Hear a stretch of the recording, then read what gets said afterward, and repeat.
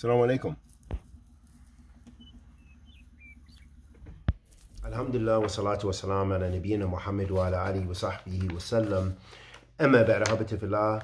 Be cautious of explaining the Qur'an based on your opinion or judgment. Imam Abdulaziz al-Rajihi, hafidhullah ta'ala, he mentions that tafsir bi-ra'i al-mujarrid haram. فَلَا يُجُوزْ لِأَحَدٍ أَنْ يُفَسِّرَ الْقُرْآنَ الْكَرِيمِ بِالرَّأْيِ وَالْهَوَى. So he mentions that making a tafsir or explaining the Qur'an based upon your opinions and solely based on your opinions and based on your desires is impermissible.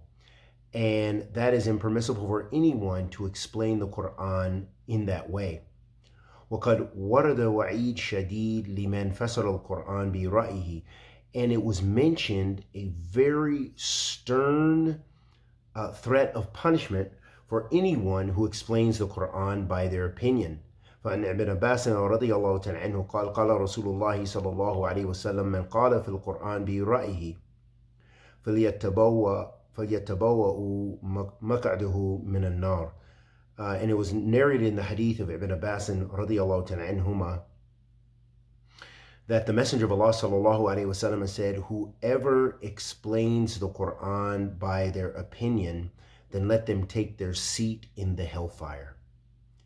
وقال ولما سئل أبو بكر رضي الله تعالى عن قوله وفاكهة وأبا.